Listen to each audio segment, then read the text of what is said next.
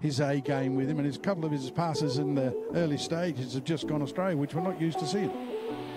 Jack Green finds Timotheo in space. He's got a shot on him. Timotheo drives in a goal, and it's first beat the new side into the bottom corner. The first time that Gungahlin United have got on the front foot, and Anthony Timotheo finds the net. Lovely for football. Miloski's got a bit of space here, trying to deliver something into the penalty area. Max Green arrives, and it's 2-0. A brilliant cross in, and Max Green gets on the score sheet again, and it's double trouble for Canberra Olympic. Gungahlin are firing. What a ball in from... 8 of their last 10 goals in League and Cup have been scored in the second half, so they are more of a second half side based on that. They might get one back here though. Here's Thomas James, and they do. Incisive, and for the first time they get their main man in, and he finds the target. His first goal in Canberra Olympic colours, and they've halved the deficit right on half time. Flores in the middle, that's where it's aimed, and Flores has got the head on it. Oh, it's dropped in! Luca Flores with a stunning header. Quinn was completely baffled, and it's looped over the goalkeeper's head, and just like that, Canberra Olympic find themselves level. Like a tactic. Spari, space for Gianpaolo, sell up nicely for him. Gianpaolo! What a way to win it! A stunning finish from Dominic Gianpaolo, rolling back the years. 2 minutes into stoppage time, and the Gunners look like they've taken the points. Well, Gerbischer steps in. Here, Dominici, Greco. Canberra, Croatia advancing. Ugrinic. Ball in for Greco, lets it run. Real chance here for Stephen Dominici. It's deflected and it's in! Canberra, Croatia, slick rat-a-tat, one way end to the other. It took a deflection, they don't care. Dominici on target again. Plenty to aim for in the penalty area. Swung towards the far post. Milutinovic rises, and it's nodded in! And it's one apiece! And it's Josh Galevsky, I believe. It might have been Carlsini. Or maybe it was Carlsini, it was one of the two. Big 5 minutes this feels like. Taneski, look at the pace to get into the penalty. And Nick Taneski going all the way himself, denied by Brown. Out for Kishta through the crowd! And the Tigers lead! They've turned it around! 1-0 down, 2-1 up. There's Ugrinic over it to deliver the quality if he can. It's flat. Everyone's missed it, it's deflected, it's loose, it must be, it is!